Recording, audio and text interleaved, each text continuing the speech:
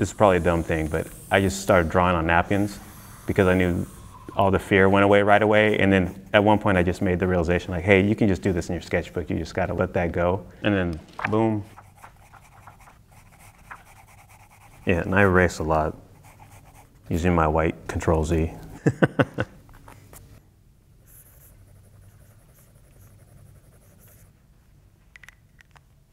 I try and keep sketchbooks when I can, and even if I'm in my day job or going out, I don't always bring one, but I'm usually drawing almost every day. So even when I get back home, it's just a nice way to even kind of decompress at the end of a long day too, just sit down and start sketching a little bit.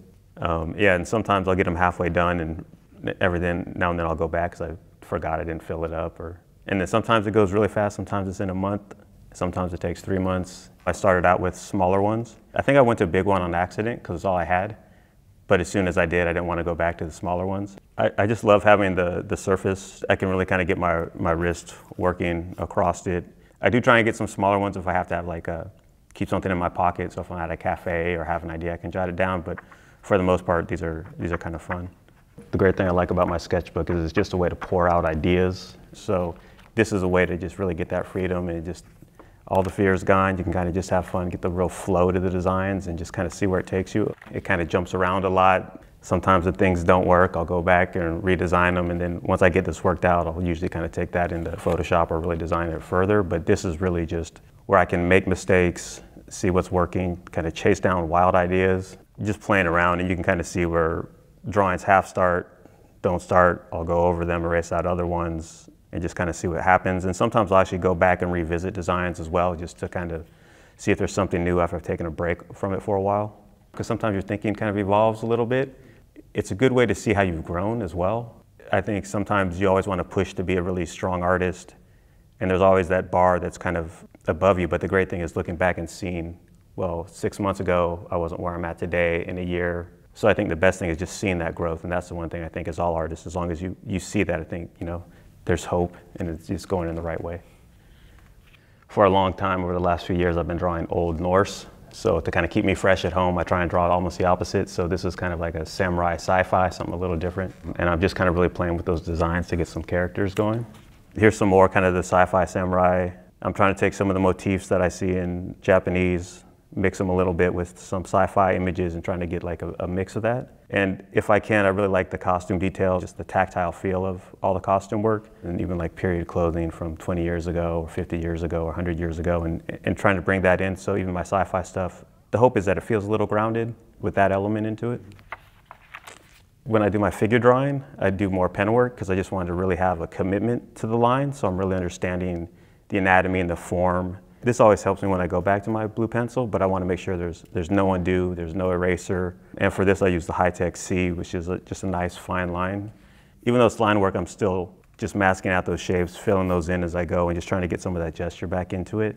And then out in LA, it's really great too, because a lot of the figure drawing classes actually have models who get costumes and get these really dramatic poses, and they really understand kind of what makes a good pose in a figure model. So it's just always really fantastic. And sometimes if the pose isn't working for me, I'll just draw the other people and the other artists.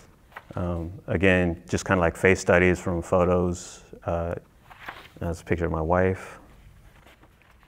I also worked on a lot of stylized projects when I first started working. Some of the most current stuff I have is more realistic. All right, these were, I love creature design as well. And something I like about any design is when you kind of get a contrast, something beautiful against something frightening. So I was trying to have these flowers that come to life and maybe turn into creatures themselves. So I was looking at kind of some actual flowers and just seeing how they almost start to look like hands, and you can almost imagine that they're almost going to start grabbing, or starts to bring on elements of the jellyfish or stingray, and you can kind of even see where I'm starting to write all this stuff down as I'm kind of going through it. This is more of that kind of samurai-inspired sci-fi stuff that I'm just kind of doing. Yeah, this was, again, it's a mix of sci-fi elements and looking at armor and then finding some kind of middle ground between the imagination and the real world reference. And I'm a big fan of also kind of like World War I and World War II elements and kind of bringing those feels into it. I found like my best designs, and I think the designs I like of other artists that work, are when it's imagination but equal parts reference, because I think it brings a kind of believability to the work, but you see that creative imagination also just expounding on it as well. And then this is just kind of like imagining what the creature could be. Again, it's kind of taking things that are familiar, but putting a twist on it that maybe takes it a little bit out of the familiar. And I like looking for reference, and sometimes I'll just find some stuff that's not related in any way and just trying to imagine how it might still be relevant. Because even if it's not really relevant to the subject matter, I'll still kind of go back and just see if there's a way we can kind of work it in and thread it in. I do everything. I'll do Google Images, or I'll go to like galleries. I still like books. When I was in school, I used to just go to the library all the time and just pick out a book on keys and the history of keys and go through that. And these are just kind of some robots. And I was drawing robots, and I think unintentionally went back to samurai stuff, just because that's what I had in my head. So I love the designs from The Wizard of Oz and just the world they created. So I was just kind of doing my pass on the characters that could exist in that world. And I ultimately want to do a pass maybe that's on all the more secondary characters that we never saw. And that's one of those worlds. I think you look at something like a Star Wars or Alice in Wonderland or Harry Potter, they're so imaginative. You could just go kind of off the beaten path, and it could still be like an interesting story with interesting characters as well. So these are kind of some of the flying monkeys. And then other things I kind of think of is they had all the different guilds, the Lollipop Guild, and I was thinking maybe they actually have the stonemasons who created the Yellow Brick Road, and maybe they have a different status than the people that actually made the Emerald City, and what each of those kind of guilds look like in there. And then the core characters like the Scarecrow and the Tin Man, just kind of reimagining a little bit of those. So this is kind of my take on the Scarecrow. We kind of always talk about like show, not tell, and I like the idea that maybe instead of your standard Scarecrow, he's actually made out of corn husks. I'm Native American, and in our culture we actually have masks made out of corn husks, and I thought it'd be an interesting way to kind of take that into this and give a bit of a new take on the familiar design. But then I also imagined his head's braided, so when he says he doesn't have a brain, he can actually pull a string and it opens up and you can actually see it. And just the idea that if he was a Scarecrow, maybe when he came off of the post, they're still attached to him a little bit, he kind of broke himself off. And then this is my take on the Tin Man, going with that idea that you can actually look through him and see he doesn't have a heart. And I was looking at a lot of French clocks and trying to get that feels like it's kind of period specific, but then also the idea that whoever made the Tin Man just showed an amazing amount of love. So that was this design. And this isn't something I would show the people above me, but this for me is just a way to really quickly generate ideas. I can do really bad stuff, but sometimes even in the bad stuff, there's like 5% of it that might be a gem that could really work. But you can see I really just wanted like a simple reductive shape. And then just the different shapes of how this could kind of actually work. And then even the idea that maybe his axe is the key, or maybe there's something deeper to that. Just kind of making those props with the character a little more personal. And then here was just some kind of quick sketches for the Scarecrow again. And here I'm even looking at like different cultures, like Hopi Kachina dolls, carved dolls. And I'm just kind of thinking of all those things as I go. Sometimes I just draw random stuff on loose sheets and put it in. So this is more of a Day of the Dead, where I'm from in California on the West Coast. The Day of the Dead, they have festivals out there. I'm Native American, and I thought that'd be a cool take to kind of take the Day of the Dead and then also have a little bit of the influence of the Native American culture as well. This is even kind of like more like a conquistador. Again, you can just see all the kind of stuff I'm thinking. And I think as you go through this, you could kind of start to see a bunch of those little fragments in the characters. Rat Rod, I actually wanted to have him driving a car. What I want to do with the car too is also make it feel like a skeleton, like all the pieces are missing, it's just a framework. The idea they're buried in the suit, a shine box, maybe was looking at old jute boxes for reference, old rail car tracks, old gas station. The idea was maybe one of them got brought back to life for a reason. Eating sugar skulls, paper figures, underground roots, cowboy boots, indigenous people, gold teeth money. Yeah, I don't know why those. I don't know why, but I put a candle on his head. And here's kind of the 6 shooters that I referenced. You know, my dad had a lot of cowboy boots growing up, so I was kind of adding those. And maybe, again, just doing some roosters that are hanging out with this guy. But these are some of the same elements too, like trying to make the gun have it all missing parts so it feels skeletal. Same with the car. And just trying to think of like secondary characters who could exist in the world. I relate so much to characters that sometimes thinking about who they are, to me, can almost influence the story. Whether I'm doing this personal work or working on the job, I really try to imagine that all the characters are real. They've got a history, even if we don't know about it. And hopefully it gives the design a little more depth and weight. And then, like I said, I was trying to imagine who this character is, how he died, how he came back to life, and is there someone that brought him back to life that almost takes the life out of the flower and gives it back to him. And if he does break a bone, maybe it grows back in a really elegant way, that all the designs on the skulls that you see are actually part of the way the magic in that world actually works, and thematically trying to tie it all together. These ones are, this is maybe like 4 years ago, 5 years ago, when we moved to LA. Here's some more Day of the Dead. One thing I was actually trying to do is, I imagine it took place in LA. I just moved to LA 6 years ago, and it was also a way I felt like I could go and learn a little bit about the city, the architecture, the history. So that was kind of where I thought it would take place. A little more stylized character. This was for a book we did called Punch Drunk Mustache, which was a bunch of LucasArts animation and film artists that all got together and wanted to just kind of put a book and show process and just how you think. That's my Punch Drunk boxer. Always loved doing creature stuff. This was a pass I was thinking of, a different take on a Minotaur. And here's another witch design. Again, I'm trying to look at different cultures too and kind of see what they can kind of bring and then play with it a little bit. And so this is where I started, for the Day of the Dead stuff, is kind of taking in more of the Central and South American influence. And you've seen some of those skulls that are actually have the shell work and the beadwork actually done right on top of the skull. And even the braided hairs that they found in some of the mummies.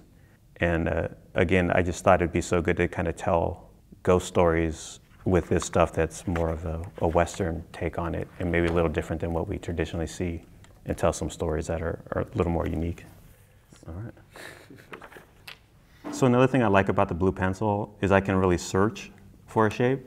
And then the nice thing is it erases out almost seamless, so you can't tell. So even though some of my line work looks very clean, the whole first part is really just searching for the shapes for me. I went to school for animation. We use a blue pencil for the non-photo blue, and I just like the way, it's a little different than graphite on paper, and I just like the way it kind of flows with the piece. I guess I kind of like working in things that are hard to see, because even the thin figure drawing stuff, you really can't see that unless you get up close to that line work. But I just like the sensitivity I can get in just the subtleties. I'll usually just really kind of keep it loose and light at first as I'm really figuring out what the shape is. I love shapes. I know when you look at my work, it looks like I'm line work even with my figure drawings, but it's all about the shapes to me. I've been drawing a lot of kind of undead guys for my job, so I'm just thinking like an undead king, trying to do that, and like the way the top of the head's broken, maybe it feels a little bit like a crown. A lot of it too for me is just kind of exercising my imagination as well. I don't think I have like a specific view that's stronger than anyone else, but I'm just constantly doing it, so it's like a muscle I'm always kind of exercising, you know? Oh man, I can tell if I don't draw for a week or so. I can tell. I guess I have the benefit of doing it at work, which helps. Since I'm the lead of the team I work on right now, and one thing I try and do is actually create time for the artists to sketch if they want to. I love it. It's more rare just because we work in a digital medium, but I think it's still important to kind of have that kind of attention to detail and just a little bit of that personality kind of coming through in it. You know, so much of the stuff in the entertainment world, you know, is digital. I think it's nice to really kind of see the genesis of where kind of all the art came from, and this is stuff I used to do growing up. I think all of us started with this. So the nice thing I do like about sketching is it's just pure from the artist as well. I think there's a lot of just kind of unique elements that we can kind of take. You always kind of see the personality and the make marking of any artist, and you can always see all those artists who always sketch, they all have their own personal mark making. One of the things I did when I first started working was I was part of an IP team, and it was super creative. It was really fun. It was run by an artist who's basically my mentor, Jeff Sangali. And what he had us do is matched a new style with the new story. So if it was more dark or lighthearted, we'd always switch. So I wasn't used to it, but what I started to do is I'd switch to something very stylized, like almost like an animated feature. And then we'd go to something that's almost like a film noir graphic novel. And then we'd go realistic. And then we make something that's like Vinyl Toys. And it's just flat 2D side scroller. And at first it was super hard, but I just kind of jumped in and said, I'm going to do this. And that's why I have kind of a range of styles. And it was hard and difficult, and I didn't know how to do it, but it just fired the creative cylinders in my head. But that kind of creative inspiration was really good. And there was a time, it's like, I don't know how to do stylized. And I kind of thought, okay, I can actually give myself 20 reasons why I can't do this, or I can just start doing it. And so those first drawings were pretty bad, but the next day they were a little better and a little better. And then that snowball became really big, and it was something I became a lot more familiar and comfortable with as I did it. My 2D work actually helped my realism develop because it helped me organize my hierarchy of shapes and forms in my realistic work. And then my realistic work added a more believable depth to my stylized work. And it was funny, I didn't think of it at first, but then just seeing how that kind of evolved, both kind of inspired the other one, so.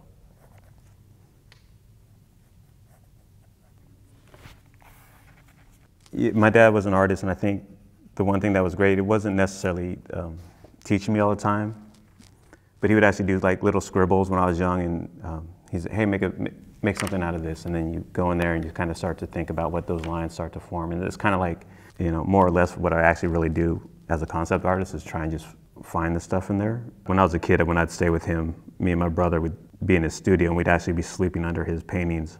He'd be working like in 8, 12 feet long pieces, and when you're a little kid, I mean, it's like you're sleeping under a wall of art, and that was kind of where we grew up, and I still remember all that stuff really fondly. But that's one thing I think it takes a little longer for me too, is just all the shading, since I'm not doing straight line work. The other thing is I love blue pencil, but it does take a little while to build up your darks. All right, I think I'm close to done here for this. I always feel a lot better after I'm sketching. And when you get in the zone, half the time I couldn't even tell you what I was doing. Sometimes it's a break from the kind of weight and responsibility you have during the day, and to just go into that daydreaming sense for a little bit and then come back out and then pay the bills and do all that other stuff. I mean, there's something too when you get a good sketch or a good design, the feeling's really rare. There's not a lot of other stuff that I actually get that feeling. There's times when I always feel good and everything's positive, but just when you hit a design you like, it's really unique. I don't know the best way to explain it, that makes sense, but kind of like daydreaming when we were kids, you know. There's the times I still pinch myself that I'm able to kind of do a job where it is basically daydreaming for a living, and then kind of making it real. It's pretty special. All right. I think there's sometimes you kind of get in the zone a little bit, and then you realize the sun's coming up, and